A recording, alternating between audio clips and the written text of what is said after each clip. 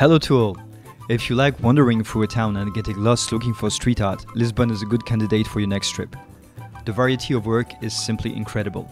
Between local and foreign artists, between superstar and less-known artists, between political work, purely aesthetic or documentary, between blue frescoes denouncing greed and capitalism destruction, in bracket Bordello II collage also criticizing consumption, pollution and a society of waste, passing by the pointillist culture by Vhils, Camila Watson portraits of the elders in the working class areas, Shepard Fairey's propagandist works, aka Corleone's colourful frenzy, Aryz horsey skeletons. Lisbon is an open-air museum, however cliché that may sound.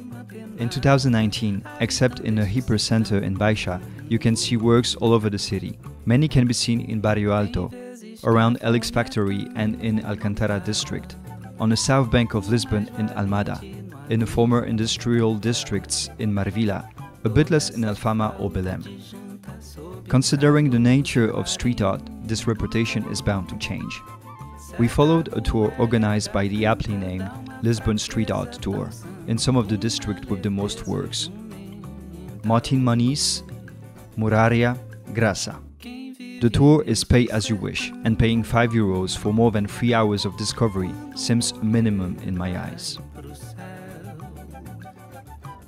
If you enjoyed the stroll, you can give us a like or leave a comment. You can also subscribe to our channel.